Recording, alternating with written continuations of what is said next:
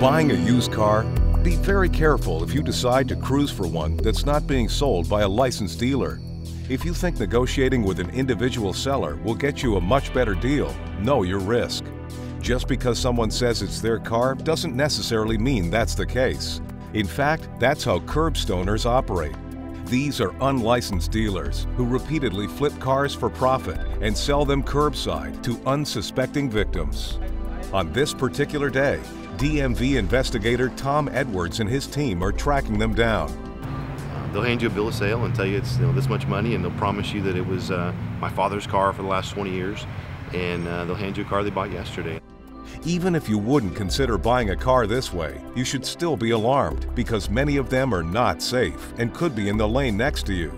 It's big business that has moved from the curb to online classified websites. Want to find out if you're dealing with a Curbstoner? Find a car you'd like to buy from a private party, say this 2002 Dodge Stratus. Then take the phone number and search that. In this case, 2 other listings for cars popped up. We just feel violated and taken advantage of.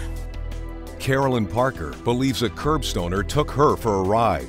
She bought this Porsche Cayenne for $23,000. Less than a week after taking it home, it stopped running. To her surprise, she found the car had been cosmetically altered to mask previous damage. It had been in a serious accident. Every corner panel on the car had been replaced. All of the VIN tags have been removed. Basically, every part of the car had been repainted. They'll hide their identities. They'll hide the identity of the vehicles. In some cases, they'll put different plates on a car, stickers that don't belong on a car.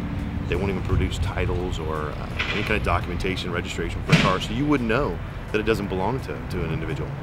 These illegal dealers are sly, but the DMV hopes by arming you with information and tips, you'll be less likely to fall into a Curbstoner's trap.